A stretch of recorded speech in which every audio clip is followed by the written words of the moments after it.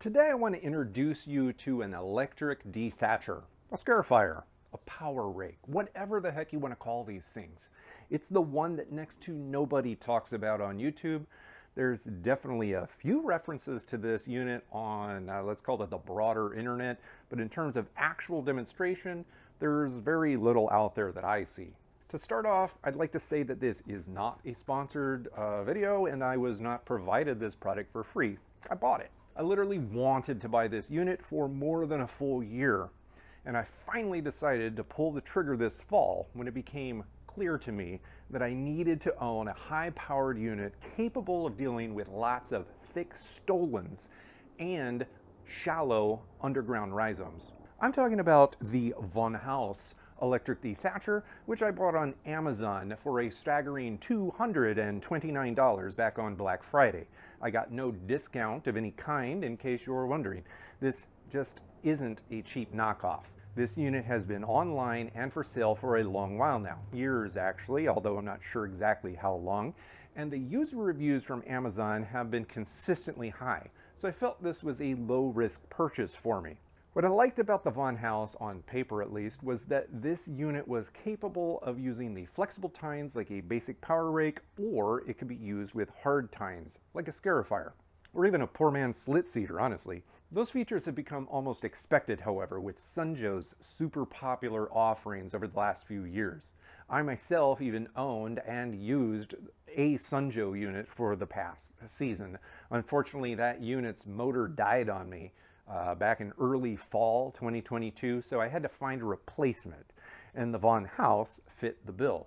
Although I still own the Greenworks electric dethatcher, and I do love it, it doesn't have a Scarifier blade option, which is something I actually need right now for cutting deep into the ground. The SunJoe unit I used earlier in 2022 was a 13 amp motor, and it covered a 15-inch cutting path compared to the VonHaus unit, which also covers 15 inches per pass, but only draws 12.5 amps. That makes it sound like this might be slightly underpowered, but it feels plenty strong to me. Based on my usage, I've tested this thing at its deepest setting already a few times, and I see no reason to doubt its performance over time. The lower amperage might even preserve the motor over time. But then again, I don't really know that, I'm just speculating.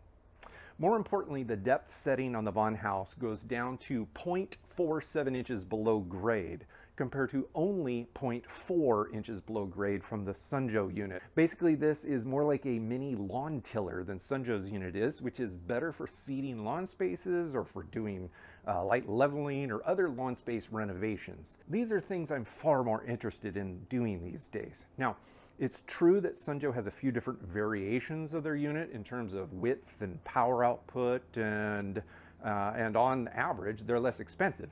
They even have a battery-powered option, making it easy to ditch the power cord or to power rake distant areas of your property. The VonHaus unit just looks and feels a bit more robust. It feels better made, more durable. It's what I would use every time right now, except for those areas that I couldn't stretch a cord, an extension cord to. Having owned and used the Greenworks and the SunJoe machines, I feel like the bag on the VonHaus unit is more useful.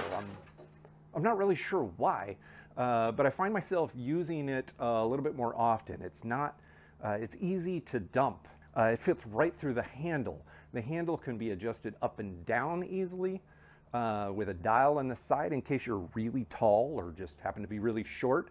And best of all, it's dead simple to switch back and forth from the flexible power raking tines to the hard scarification tines. With only a single Allen wrench screw, you can swap out the bottom in just seconds. Now, I've swapped out the tines on the SunJoe unit many times, and I found this task to be way simpler on the VonHaus unit. Now, to continue touting its creature comforts, I'm also a big fan of the larger and more maneuverable rear wheels. When not in operation, it's really simple to just wheel this thing around the yard. because the wheels are just better. For instance, the Greenworks machine that I've had for years, I always find myself picking it up and carrying it instead of wheeling it around the yard, because the back wheels are so teeny tiny and they're obstructed under the body of the unit. As you'd expect, the VonHaus machine is also lightweight. It's easy to pick up and carry around, even has a carry handle, but it feels more sturdy, less disposable than the cheaper electric machines that are on the market.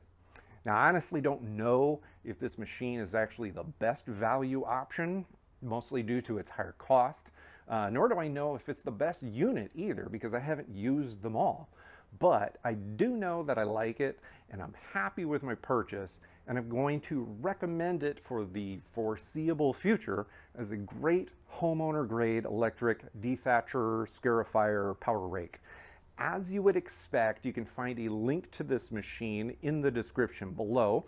I'll be using this unit a lot in the 2023 season and possibly in future years as well.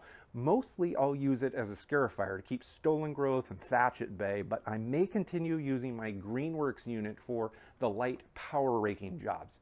I know that it works well for that, and I don't want that machine to collect too much dust in the garage. You can feel free to insert your own Toy Story reference here if you'd like. If you're thinking about buying a unit like this, then make sure to take a look at my comparison article over on the Turf Mechanic website. It outlines all of my thoughts on a variety of the electric Dethatcher options that you have today.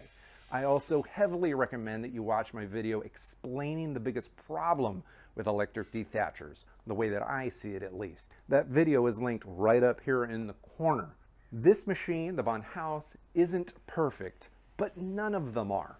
Make sure to watch that video and judge for yourself, and be sure to leave your thoughts in the comments below, especially if you disagree with me.